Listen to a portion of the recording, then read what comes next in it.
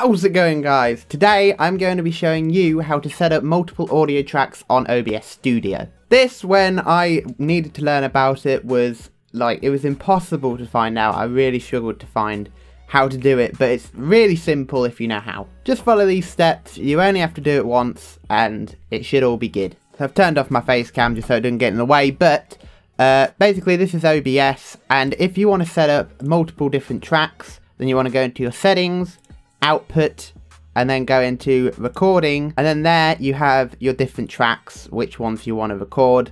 You know, the more you have ticked, the more that you record. So 1, 2 and 3, if you had 3 ticked, then you would be recording 3 tracks. If you had 2 ticked, you'd be recording 2 tracks. Yeah, you get the picture. And obviously this is how you set up your audio devices. You just choose your speakers that you're using and your desktop and your microphone. But the issue with this is, if you want to record, this is fine for single player games, because if you want to record your voice and the games in separate tracks, that's fine, that'll work. Just tick 1 and 2 and then go into your mixer and then put your desktop audio as ticked as 1 and then your mic audio ticked as 2, or the other way around, put your mic audio as 1 or your desktop audio as 2. However, if you want to record speech from your friends, game audio, and your voice separately, you need to go to one or two more steps so that they're all separated. Then that way, in editing, you can turn off the team speak so that in the video you can't hear your team or something like that. It just opens up more possibilities for editing. Now, for this to work, you will want to download Voicemeeter and the virtual audio cable from the same website. It's just a tab click away. I will put the links to this in the description.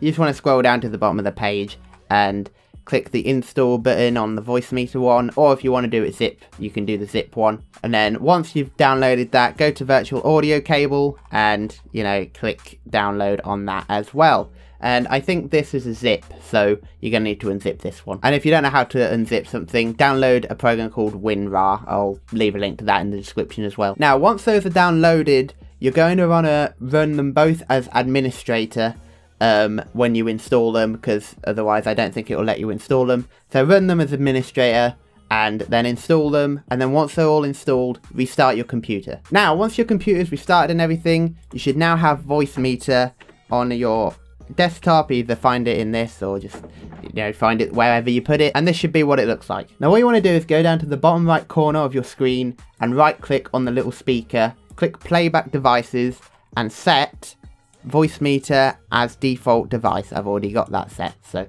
set Voicemeter as your default device. And this might look a bit confusing, but it's really simple. I don't understand how it works either. I just followed another video to get this set up, so you only need to do this once, so it's not a big deal. So first you leave this blank, just leave this alone, don't need to do anything with this. The second one, you want to set MME as cable output VB audio virtual cable, which is the other thing you installed. We'll get to that in a second. The third should be default. You shouldn't be able to press anything on this, but just make sure A is highlighted, not B. And in the final one, under A1, click WDM and like your speakers or your headset, whatever you hear your game sound from. I've had to use MME because for some reason WDM did not work for my wireless headset, so I've changed it to MME. So if you have any issues with this, change to MME. I haven't experienced any issues with MME, so well done. You should have this now all set up. That should be it. Like, nothing else should be fiddled with this. The only thing you do want to do is click on menus and save settings. And I have it to run a startup. It's your choice if you want to keep this going all the time. I personally do. It's just easier. So I would suggest just clicking system tray and run at startup. So now you just want to close out of that. Okay, so now you want to bring up Skype or whatever your current like chat is, you know, if you're using Skype or TeamSpeak or something like that.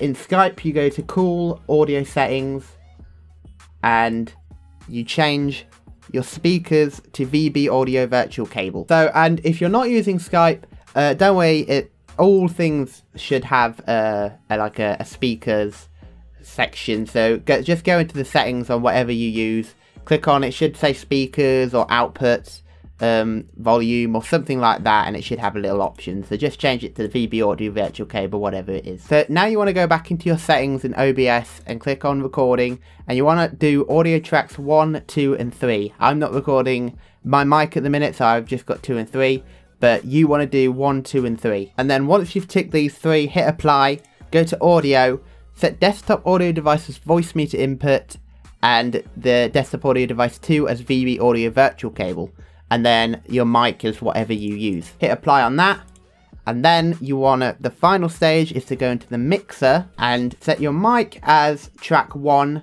unclick all these will be ticked by default, but just click 1 on your mic, 2 on your desktop audio 2, and 3 on your desktop audio, and unclick all the others, because these are the tracks. So when you go into your editing software, it will come up and your mic will be number 1, and then this is your Skype, the number 2, so that will be your like Skype chat or whatever, and this will be your game audio. Or if you want to fiddle with that, if you want to make desktop audio number 2, then you can, but just to keep this simple, I would suggest just doing the same as me. Just do this little diagonal line of ticks, and you should be set up. That is how I have it set up.